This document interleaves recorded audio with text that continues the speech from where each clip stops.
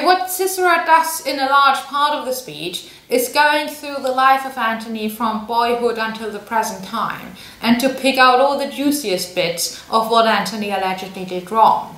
Because something like political correctness didn't really exist in the Roman Republic. If you wanted to damage your opponent, you mentioned anything you could find in their life that wasn't good or might have an impact on the audience, and you brought it up. And that could extend to family and friends as well.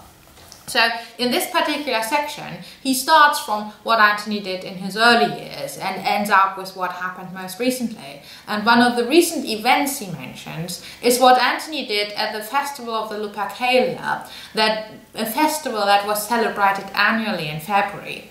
And the last one obviously happened in February 44, when Caesar was still alive, just before he was assassinated a month later. And on that occasion, Caesar, in his full consul's robe, sat on the platform, whereas Antony appeared as a Lupercus. That was a community of priests of which he was a part. And part of the festival was that the people who had been dressed up as Luperci were running around almost naked, sort of just with a bit of underpants, as it were.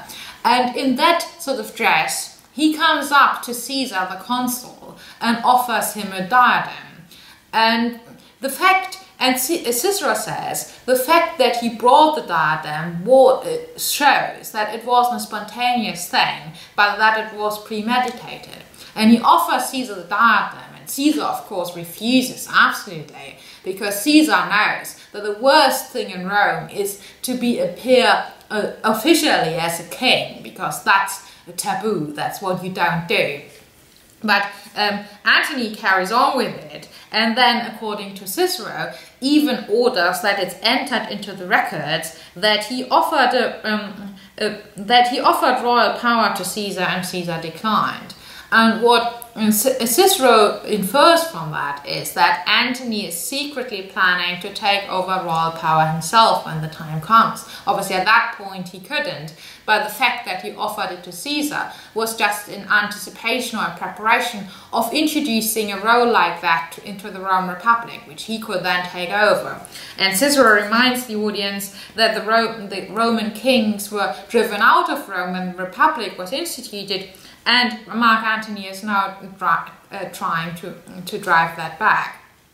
And that is it might not sound as much, but that is a really strong reproach in the Roman Republic, because after they had kings in the early period and the Republic was instituted, trying to reintroduce kings was the worst thing you could possibly do. So this is a really strong reproach.